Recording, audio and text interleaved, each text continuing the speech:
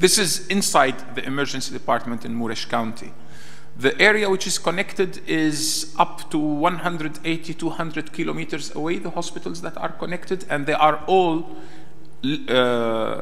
neighboring counties where we can, with the helicopter, get to any of these sites by maximum 40 minutes, but most of them are attainable by less than 30 minutes, which means the regional hospital, if we see the patient is critical, we are avoiding the transfer of the patient to multiple hospitals until they arrive to us. We are deciding together with them, okay, we're coming to pick up this patient. The helicopter takes off. We keep in touch with them if we need. The helicopter lands within 20 minutes, 30 minutes. We pick up the patient and we leave with the patient back to the center. Things which are happening really. Yesterday I was on a volunteer shift in our department in Mureş County. This is where I used to work before I came to the ministry, and this is exactly what is happening at this moment. So the physician who is dealing with this may be the physician who is on duty on the helicopter or on the mobile intensive care unit or in the emergency department. We are not paying for an extra physician at this moment for this work, and they are being sufficient to deal with this work.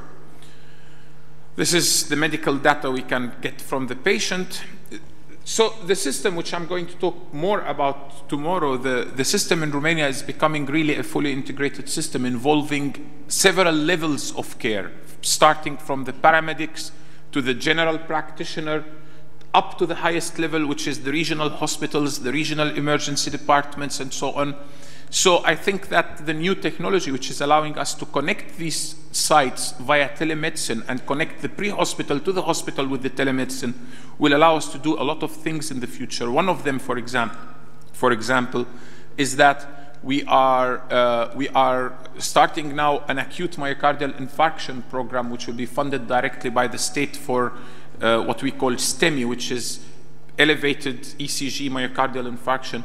We would be putting the diagnosis via the telemedicine, for example, and we would be sending the patient. If there is a nearby center for cath lab, the patient will be sent directly to that center. So to shorten the time, the patients may come and then be retransferred and so on. Of course, this is a huge issue which needs such technology to be involved. Without this technology, this technology allows us to use people with less, let's say, not very deep training in medical science. They know what to do, but they don't have all the deep medical science, because the deep medical science, we can have it at that level. And this means that we are shortening the time of training and shortening and lessening the costs of the people we are training in our emergency system. So in conclusion, I think that telemedicine is opening new horizons in medical care, including emergency medicine. What I have seen until now was used mostly in chronic diseases and in primary care and so on. Now we are seeing this in really acute life-saving medicine used in real time. The second thing is it is not a luxury. The costs are not very high. Also, the inter-hospital telemedicine system was installed using the governmental service for communications, and they are the ones who maintain it for us. So the costs for it are very low. Each site is costing us less than 80, 60 euros a month to keep the system running, which is not very much, and this can be paid by the hospital itself. And it is, of course, an economical and cost-efficient solution, finally, for the health system, especially in a system where in many of our hospitals we lack certain specialties. A lot of these hospitals don't have emergency physicians, they don't have anesthesiologists to take care of critical patients. Sometimes you may have the surgeon on duty, but the case may be a myocardial infarction. The second day you may have in the small hospital the cardiologist on duty, and he may face a trauma case.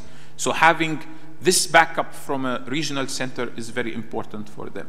So I think that this is the presentation I wanted to do about what we are really doing now and how we are using this technology. And part of this system, the inter-hospital system, the inter-hospital data transmission and the ECG and so on, was developed, in fact, in Romania by a Romanian company, whilst the video system, the teleconferencing system, was imported from outside. Thank you very much. Thank you very much indeed for this very good presentation, and moreover, I would like to express really